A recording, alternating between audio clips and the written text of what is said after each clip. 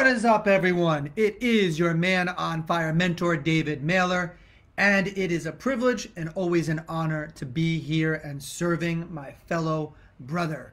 For those of you that don't know about Man on Fire, we are a personal development company, and we are specializing in helping men have mastery over their minds and be able to get out of their head and break into their body and take all these intellectual teachings and understandings from different seminars, from different videos, from different audio files, and get it in your body. Start feeling again, start being able to connect to your emotions again, and start using the vessel that directly connects us to fellow man as well as to God, and that is called our heart. Yes, it's about making that sacred journey from here to here. And we also specialize in supporting men in up-leveling their masculine leadership in different domains of their life, whether it be their marriage, their relationships, their career and finances, their health, and their mission and their purpose. So without any further ado, let's dive right into today's topic, which is how to be fully expressed as a man. So let me clarify. Anytime I speak about a certain topic, it's important that we define, well, what is it that I mean by that? So if I use the word energy, if I use the word spirituality, if I use the word God, we may not all be meaning the same thing, or we might not give these words the same meaning. So when I say how to be fully expressed as a man, here's what I'm really talking about. I mean, how do you as a man who has both masculine and feminine energy, how do you express yourself in a way that's authentic, and it's coming from the gift of who you are, it's coming from the congruence of who you are, it's coming from the authenticity of who you are, where you're fully aligned with the real you, the nature of who you are, as opposed to through the different hurts and the different wounds and the different traumas you've had in your life, you've gotten off track and you're no longer aligned with the real version of you, and now you are living more in your wound and you're more in the nurture from what happened to you more so than your true nature. And if that's the case, the way that you might be expressing yourself in this world might not be to your full capacity. It might be what's called compensatory, meaning you might have adapted, you might have compensated for feelings of inadequacy, for feelings of lack of worth, or feeling unlovable. And next thing you know, you've put on many masks and you become an actor in this game that we call life, and you're not being fully expressed. This was me, so I know exactly what I'm talking about as it relates to this, because we've all had our fair shares of hurts and wounds and traumas. For me, I know one of them in particular started at the age of 5, where I was playing with my dog Brandy, and while playing with him, he passed away in front of me. Naturally, as a 5-year-old, I thought that I was responsible for his death. I told my parents that, I told the mailman that, anyone would listen. I told them that. So then the question is, who did I become at that stage of my life? I became the guy that felt like he could never do good enough in the eyes of his parents, and I'm certainly undeserving of their love, especially of my father's love.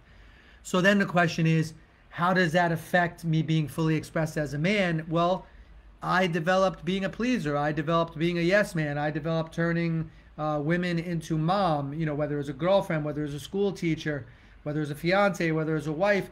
It's like I'm looking for people's approval. And how could I possibly be in the full expression of who I am as a man if I'm kind of just living out the expression of my wounds, of my traumas, of my hurts, meaning I had a schism in the true nature of who I am, and I started taking on pseudo personalities. I started taking on ways of being that weren't really fully aligned with the real version of me. So that is what I mean by how to be fully expressed as a man, in that, number one, I'm not referring to a man as whether he's masculine or whether he's feminine. We operate in the Man on Fire world that very high percentage of men at their core nature, are masculine in their core nature. And yes, there are a certain percentage of men where they're more feminine in their core nature. I'm not talking about what sex they are, man or woman, sexuality. I'm not talking about that. I'm talking energetics, that there's a difference in masculine energy than there is in feminine energy. And at the core Most men are more masculine. However, and we'll talk about this on another live, most men have put on a feminine mask and they've buried their masculine.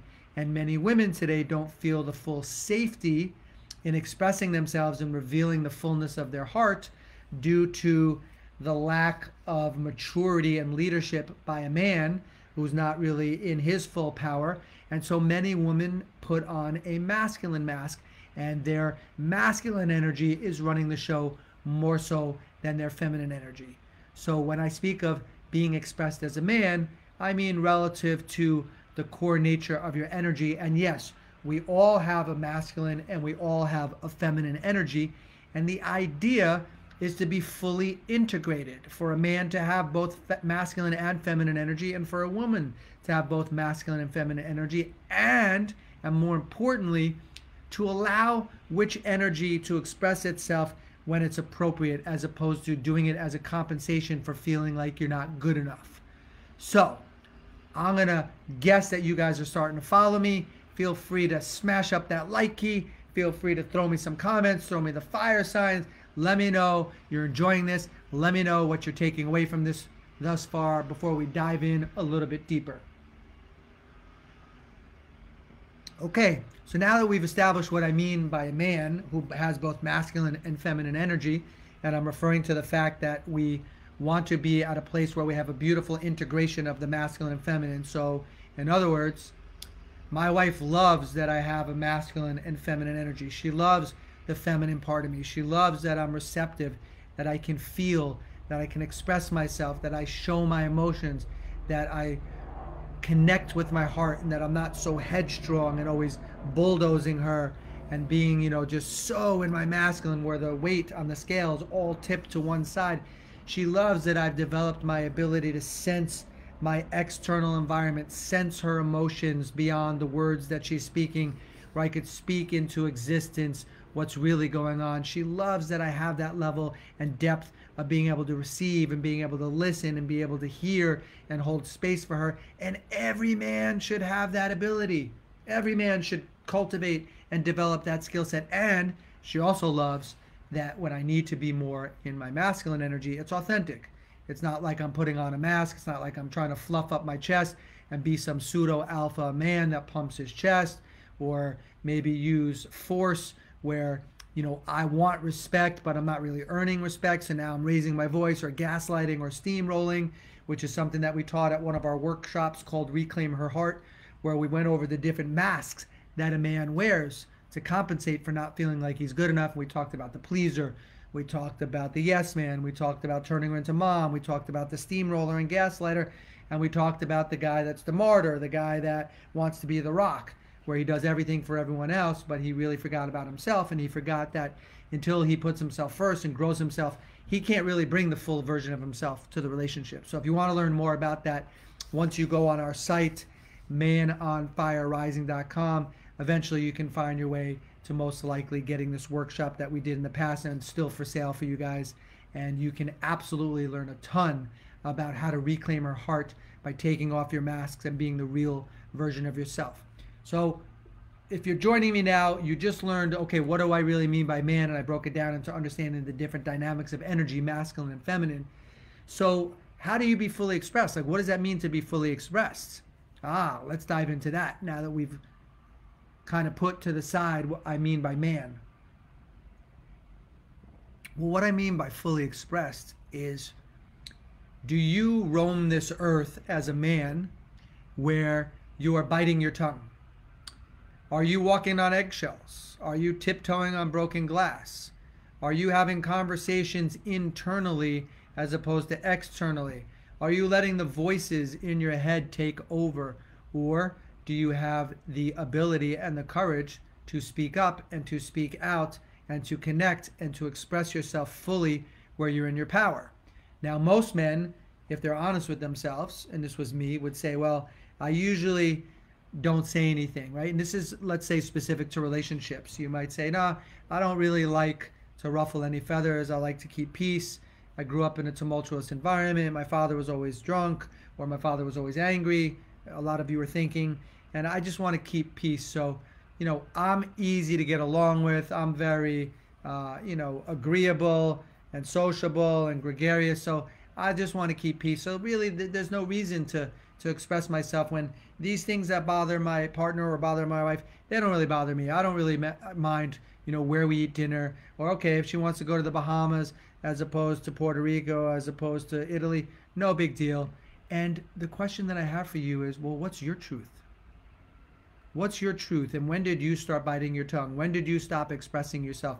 When did you not have the power to fully own your voice? When did you lose your ability to confront situations without being confrontational or adversarial in nature? Where did your voice go silent? Where did the cat get your tongue? Where did you lose that voice? Maybe you had your tonsils out. Maybe when you would speak up as a kid, you would get punished and you weren't allowed to fully express yourself. But I'd like you to take a look at it in your life. Are you truly fully expressed? Are you really speaking up? So for example, we run these 4-day immersion intensives. It's called the Man on Fire Rising Immersion.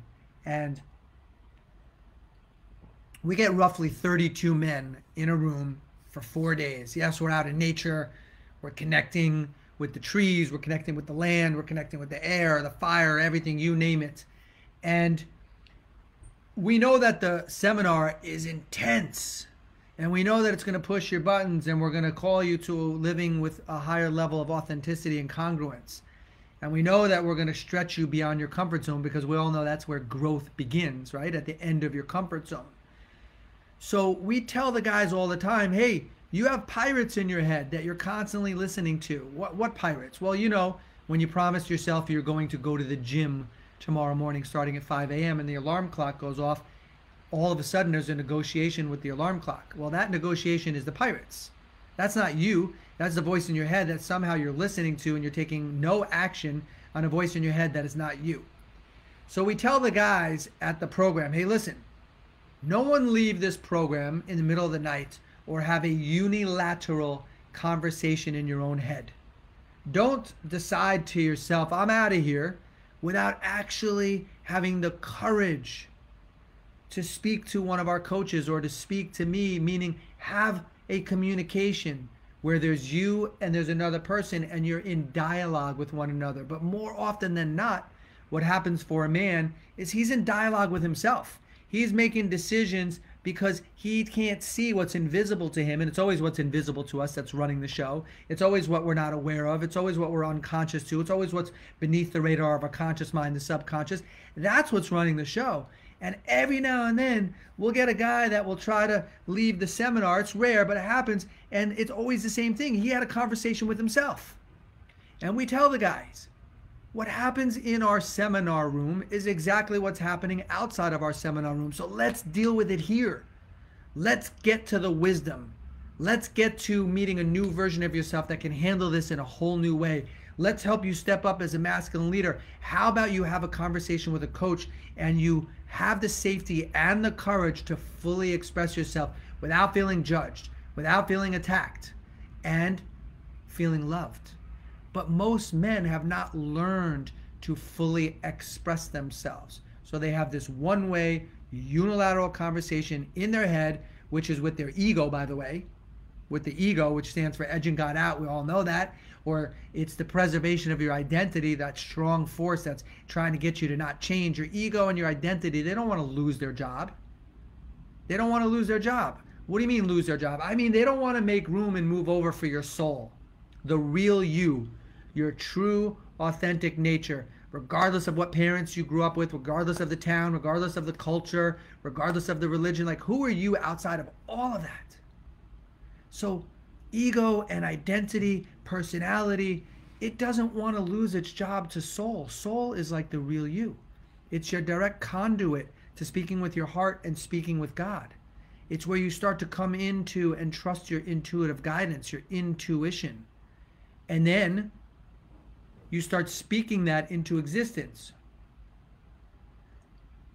Now, I know on Instagram, my apologies, I lost you guys just now on the live, so it's going to reconnect in a moment, but I believe on Facebook, you guys still got me here. So I'm going to keep going on Facebook, and hopefully on Instagram, the connection will be restored. And So what am I saying here? I'm saying that to be fully expressed, you have to, as a man, learn to become comfortable in your skin. Well, how am I going to do that, David? Well, you have to sign on for a life of growth. You have to develop the hunger, that insatiable appetite, that unquenchable thirst to truly want to grow yourself. And as I've spoken to in other podcasts and other lives that I've done, you must be willing to no longer tolerate a life of complacency, no longer tolerate a life of neutrality, no longer tolerate a life that's just good and just fair and just average and just bland. You literally have to have the hunger to want to wake up. And it's not for every man. Not every man is willing to cross the bridge, to go from here's where I'm living and what's shown up in my life, and here's what I truly want. Well, that's a rickety bridge where some of the wood is splintering and breaking, and we're afraid to cross the bridge, like Andy Dufresne was afraid to climb through the tunnel and get to the other side where it was rain and it was the light, and that was the life of freedom. Not every guy's ready for that. So how do you start to be fully expressed as a man? Well, you have to be willing to want to grow yourself. And it's not just like, oh yeah, I want to grow myself. Like, I mean hunger, right? Because we in life will get what we've been willing to put up with. And most of us, unfortunately, have a very high threshold for how much pain we're willing to endure before we actually make a change. And most of us are making changes by default because the divorce is now upon us. The car accident is now upon us. The health challenge is now upon us. There's a death, God forbid. But most of us aren't waking up until something tragic has happened in our life. It doesn't have to be that way. So to be fully expressed as a man, you have to be able to come home into the real version of you. And that means you're signing on for a life of growth. That means you're going to be with other guys, other men, other teachers, other guides, other mentors that are going to point out to you your blind spots, that are going to hold you to the fire of who you truly are and call you forward. Yeah, you'll be called forward, but with an open heart. At least I can say that that's the case in the Man on Fire Brotherhood. Our motto is, we will love you home to the remembrance of who you are. Love you home, right? If we're coming from a place where we're in our heads and we're coming from our own charges, our own polarities, it's not the right community for you. In the Man on Fire Brotherhood, our commitment is to love. Be in our hearts, not judgment. Love you home to the remembrance of who you are. Help you find your light. Our role as men is to come home to our light.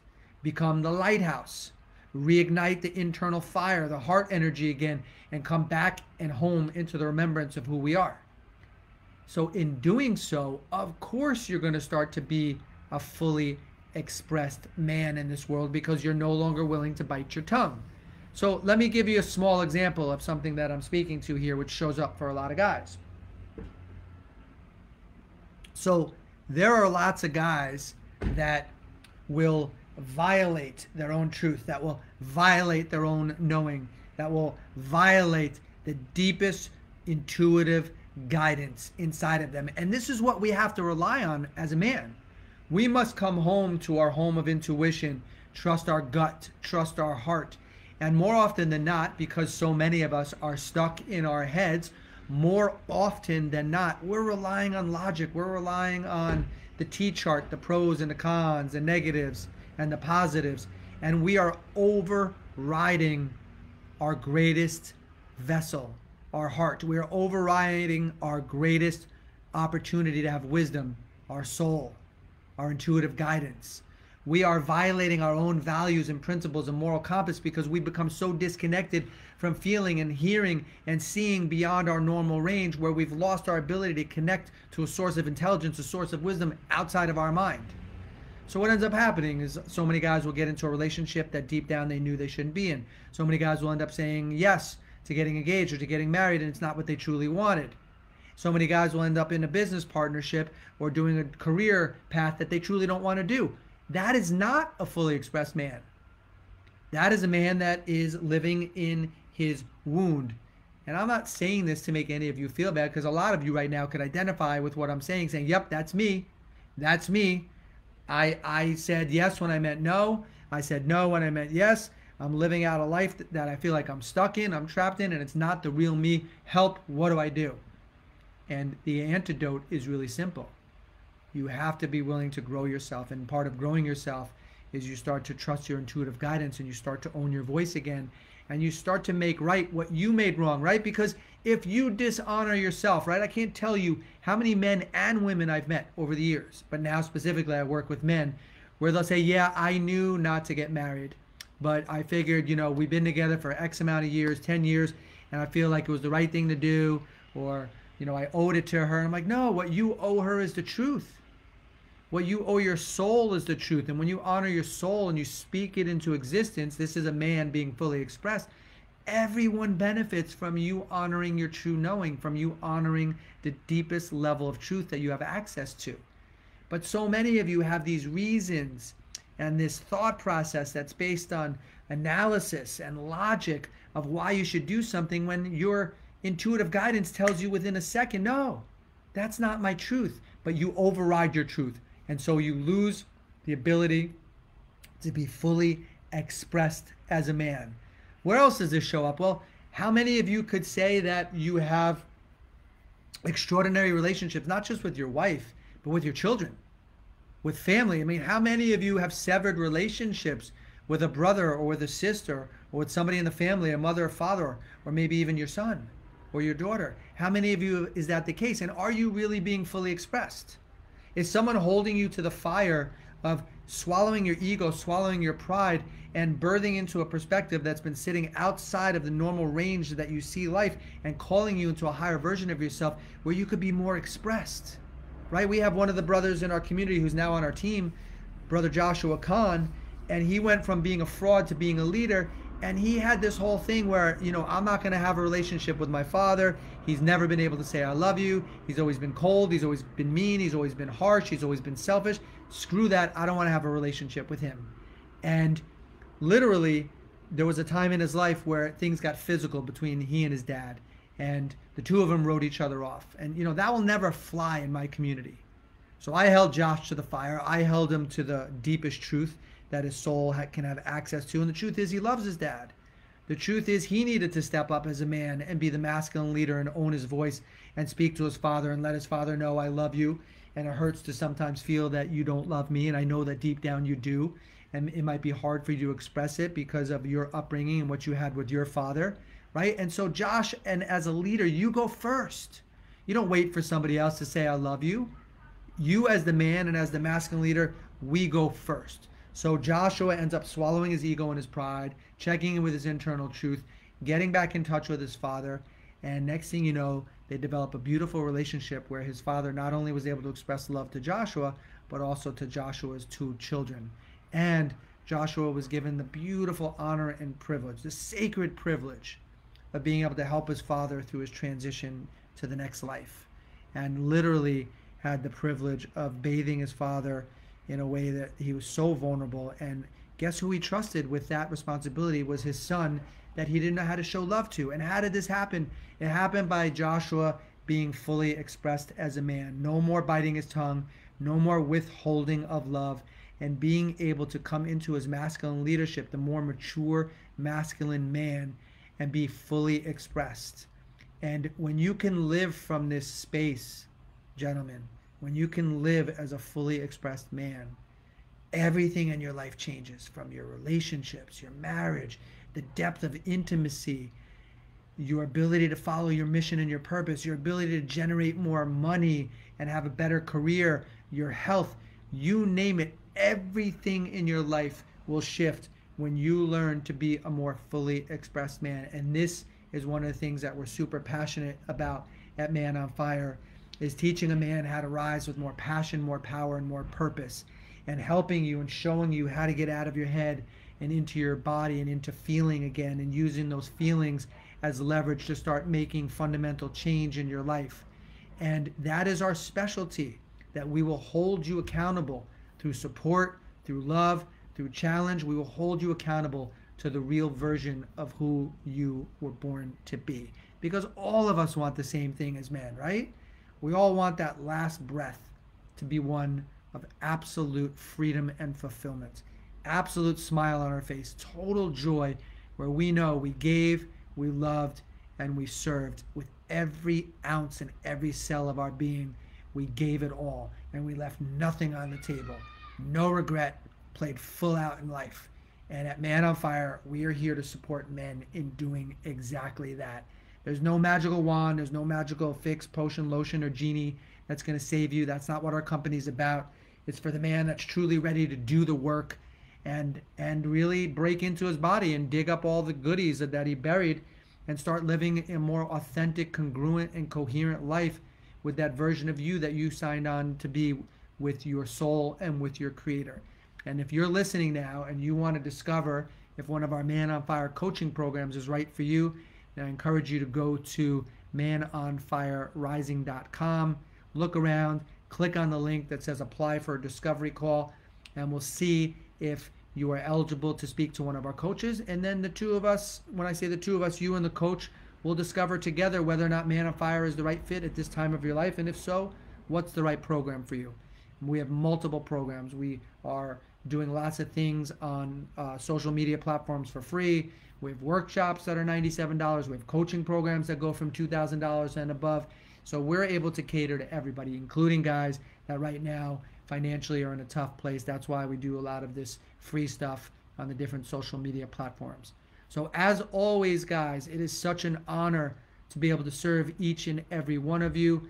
If you didn't hear this podcast or this live earlier, make sure you go back and you watch on how to be fully expressed as a man. Stop having unilateral conversations in your own head.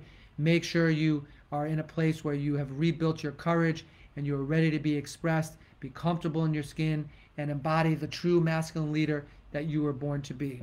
All right, guys, it is your Man on Fire and mentor, David Mailer, saying it's time to rise with passion, power, and purpose, and I'll see you next week. So much love, guys. So much love to all of you.